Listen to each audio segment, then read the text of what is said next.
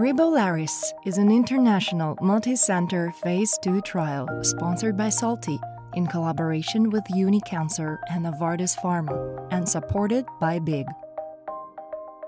It is led by 4 principal investigators: Dr. LHRH from Hospital Clinic in Barcelona, Dr. Paul Coutu from Institut Curie in Paris, Dr. Joaquin Gavila from Instituto Valenciano de Oncología, and Dr. Thibault de la Moderouche from Centre Eugène Marquis in Rennes.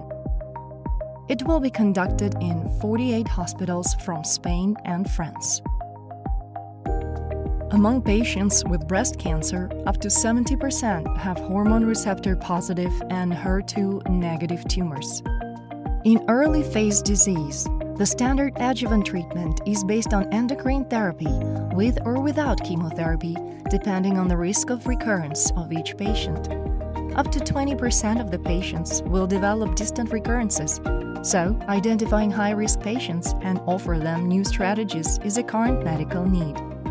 Moreover, identification of patients for whom chemotherapy may be spared is critical to improve disease treatment management.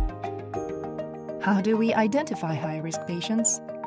Breast cancer intrinsic subtypes luminal A, luminal B, HER2-enriched, and basal-like have important clinical implications, being luminal A the subtype with the best prognosis.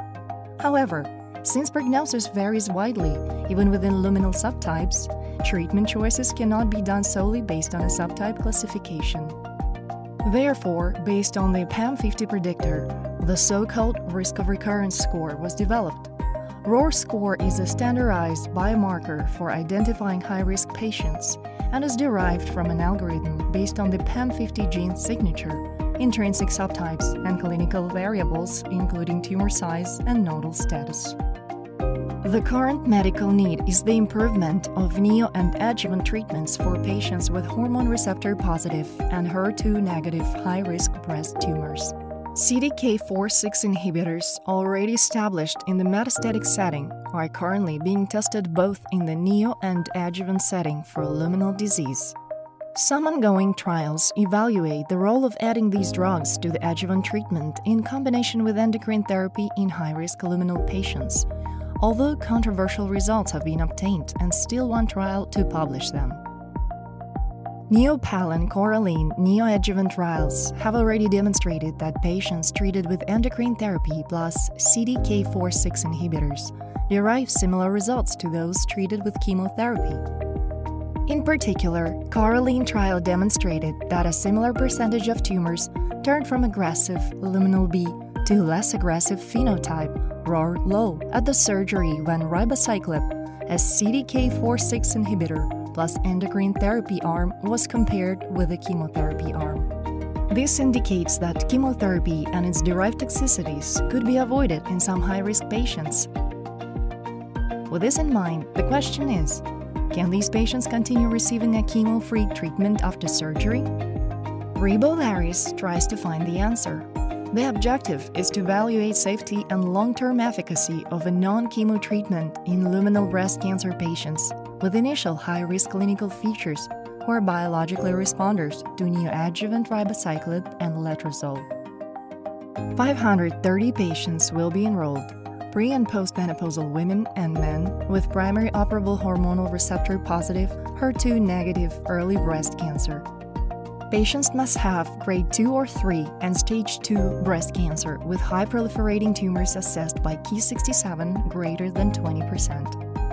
All patients will receive letrozole plus ribociclib as neoadjuvant therapy. Treatment will consist of 24 weeks of daily letrozole and ribociclib. In premenopausal and men patients, monthly LHRH agonists will be added to letrozole and ribociclib. After finalization of neoadjuvant treatment, patients will undergo surgery. Adjuvant treatment will be decided according to centrally assessed per-signal risk of recurrence and pathological state after surgery, and they will be assigned to Cohort 1 or 2, depending on their responses. Cohort 1 responders, Cohort 2 non-responders. Responder patients will continue on treatment after optimal recovery of surgery and radiotherapy if indicated. Treatment with ribociclib in the adjuvant setting will be maintained for 30 months, approximately. Letrozole treatment duration must be of at least 5 years. Non-responder patients will continue treatment with ribociclib and endocrine therapy after optimal recovery of adjuvant chemotherapy and radiotherapy if indicated.